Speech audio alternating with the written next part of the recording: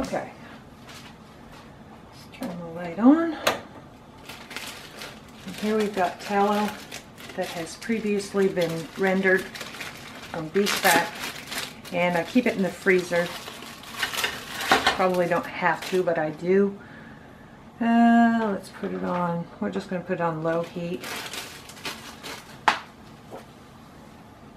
And that's, I don't know, half a cup-ish. Now lard. And we're also going to use half a cup-ish of this.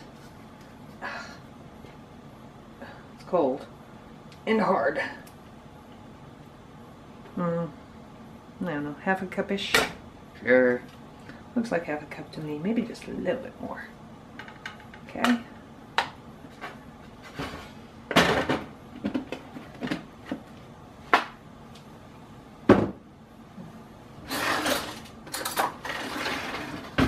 Peanut butter.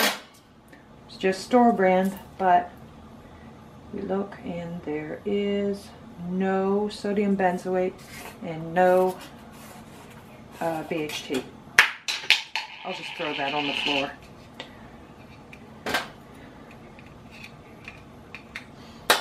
We're going to use roughly a cup of peanut butter. Crunchy, crunchy, crunchy.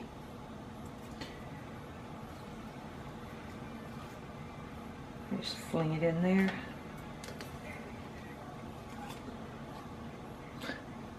Smells good, doesn't look very appealing. Let's see. Cup-ish? Sure. We're using the TLAR system of measurement. That looks about right. There we go.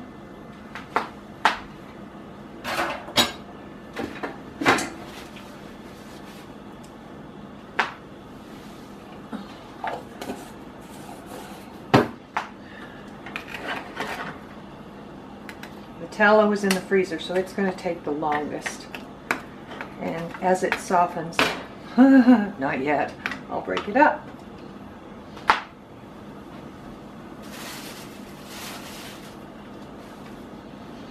And while this is melting, we're going to go over and put together the dry ingredients.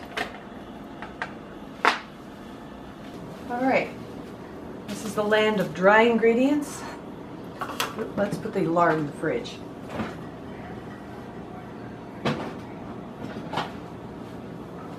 Okay.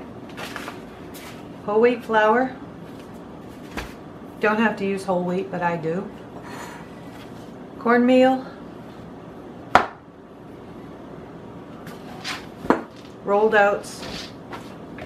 Not quick cooking, you want the big stuff like this.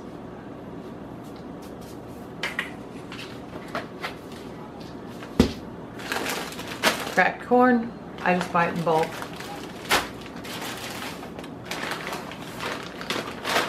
Fancy bird seed. If you look at this stuff, it does have a few shells in it, but it's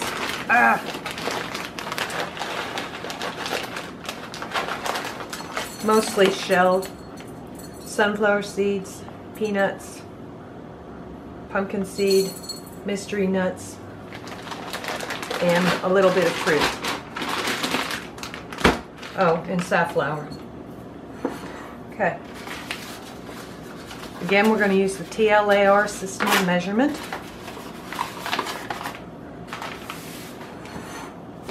And we want about half a cup of whole wheat flour.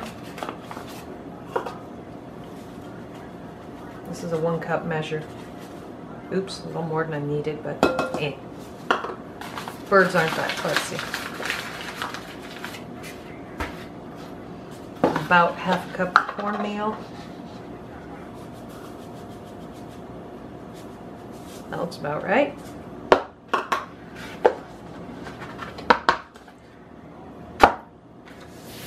Roughly a cup-ish of rolled oats. Don't have to be fussy. And we're going to start with a cup of of the bird seed. It'll take more. Cup. Yeah, sure. Cup and a little bit. There you go. Now, just a little bit of cracked corn. There's some corn in the bird seed, not a whole bunch. Woodpeckers like cracked corn.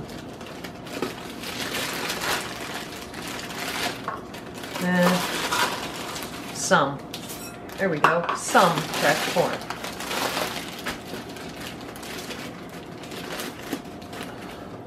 Man, I hope this is going to work. Oh dear. Oh, and now some very heavy poultry grit. And I don't know, a little bit. Some more. A little bit more. There. That's just poultry grit feed store. Okay. And now we need a spoon. We'll mix all this stuff up together. The cornmeal and flour want to go to the bottom. That's okay. Ooh, what's that big lump? Ooh, raisins. I don't know, giant raisin. Okay, somebody gets a raisin blob. Alright. And that looks good. We'll go over and give the fats a stir.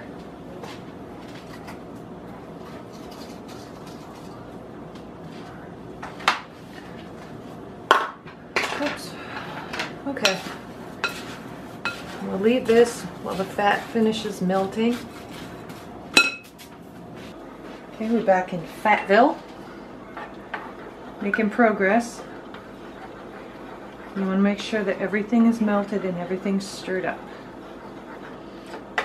Tallow's kind of slow.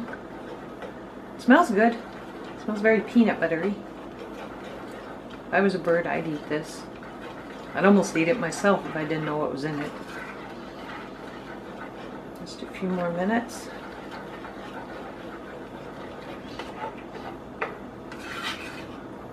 I bet you didn't know you were going to do something this interesting. Let's watch fat melt. Ooh.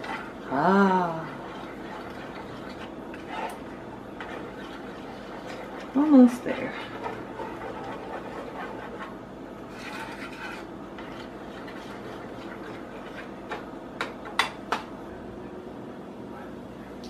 Okay, fat's all melted, so we're going to give this one last fluff.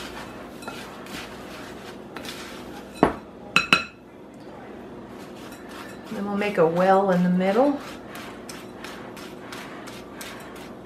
Ooh. Okay.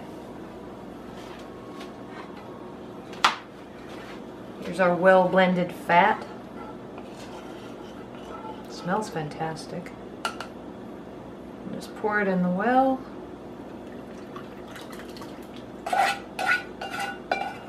Peanuts. And I think I probably got this a little bit runny, but that's okay.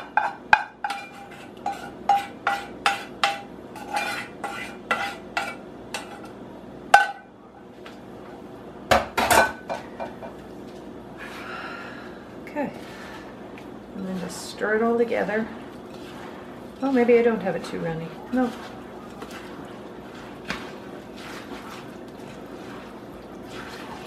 Looks pretty good. There's that big clump of raisins. Somebody who likes fruit is going to be lucky. There we go. And you want it kind of the consistency of kind of oatmeal-ish. If it's too dry, it's going to be brittle.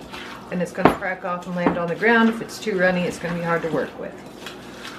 So, that looks good.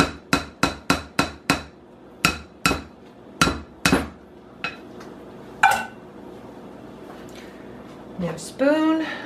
Ooh. I use these plastic sandwich containers. They're a little bit bigger. You can save these too. And I do occasionally use them, but they're a little bit bigger. so they don't fit into the block feeders, but that doesn't matter because I cut these up into bars and then I stuff them into log feeders. Okay. Spoony spoon. And try not to get it all over the place like I just did. About an inch thick. Ish. Everything is ish. We're not very precise in the feathered freeloader kitchen. We are kind of messy.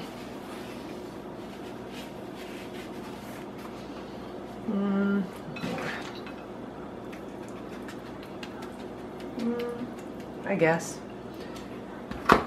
Okay.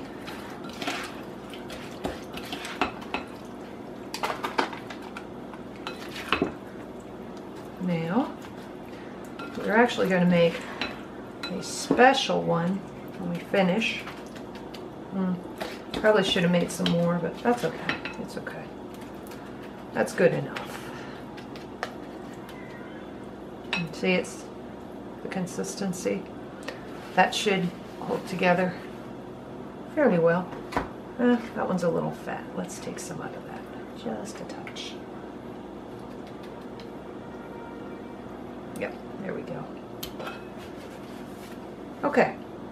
Now I have raccoons that I like to call trash pandas, and Patrick likes to call washing bears, but I don't want them in my feeders. So we make a special small cake with the leftovers. What we have here is a little container, and for the love of God, I'm not going to breathe this. This is ground ghost and Moruga scorpion pepper, which is about 20 times hotter. I put cayenne in, and they basically laughed at me. Haha, we're going to eat it anyway. So I got some extremely hot peppers, and we're going to put in this little bit. I'll put about this much, and this stuff is hot. This stuff is like hot. You don't even want to touch it without gloves. Voice of experience. And we'll stir that in. The birds are troubled not in the least. No matter how hot this stuff is, the birds don't care. Their capsaicin receptors don't work very well. So as long as it's not dusty, and so they can breathe it, and this is not dusty, it's greasy. Okay, and we're going to make this one in this little container because this does go in a feeder that the raccoons can reach. They can reach it, but they won't eat it. Squirrels won't eat it either. It's very, very hot. I do have one downy woodpecker that seems to have developed a taste for extremely hot peppers. He loves that feeder. Okay.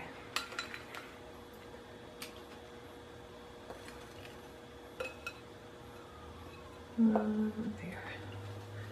This is just a little one. This is just enough. My goal here is to teach the trash pandas that suet is hot. They don't need to know not all suet is hot. There we go.